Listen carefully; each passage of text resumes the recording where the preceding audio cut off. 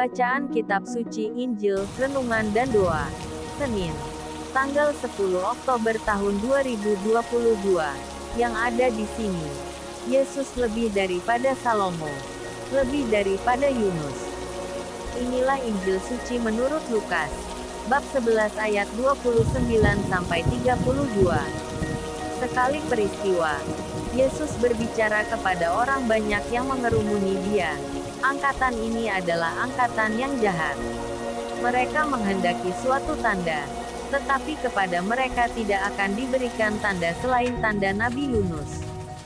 Sebab seperti Yunus menjadi tanda untuk orang-orang Niniwe, demikian pula lah Anak Manusia akan menjadi tanda untuk angkatan ini. Pada waktu penghakiman, ratu dari selatan itu akan bangkit bersama orang dari angkatan ini dan ia akan menghukum mereka. Sebab ratu ini datang dari ujung bumi untuk mendengarkan hikmat Salomo. Dan sesungguhnya yang ada di sini lebih daripada Salomo. Pada waktu penghakiman, orang-orang Niniwe akan bangkit bersama angkatan ini dan mereka akan menghukumnya. Sebab orang-orang Niniwe itu bertobat waktu mereka mendengarkan pemberitaan Yunus. Dan sesungguhnya yang ada di sini lebih daripada Yunus. Demikianlah sabda Tuhan. Shalom.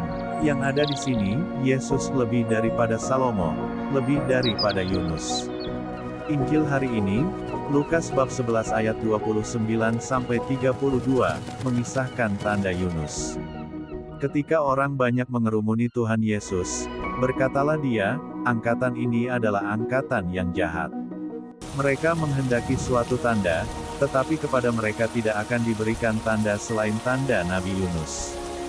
Pada suatu hari, Tuhan Yesus mengusir setan. Tetapi, di antara mereka yang menyaksikan peristiwa itu, ada yang berkata, ia mengusir setan dengan bantuan penghulu setan. Ada pula yang meminta suatu tanda dari surga untuk mencobai dia. Karena mengetahui pikiran jahat yang ada di benak mereka, maka Tuhan Yesus dengan terus terang berkata, angkatan ini adalah angkatan yang jahat.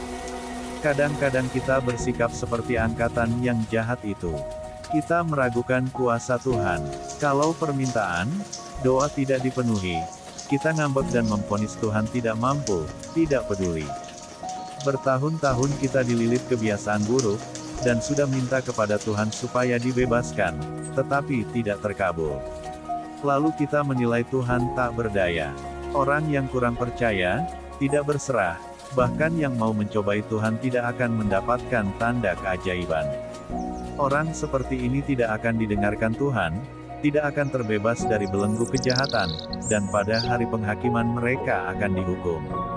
Marilah berdoa, Tuhan, berilah aku hati yang tukus, dan iman yang teguh akan Dikau. Semoga aku lebih berserah dan percaya kepadamu. Amin. Tuhan Yesus memberkati. RHPE Channel.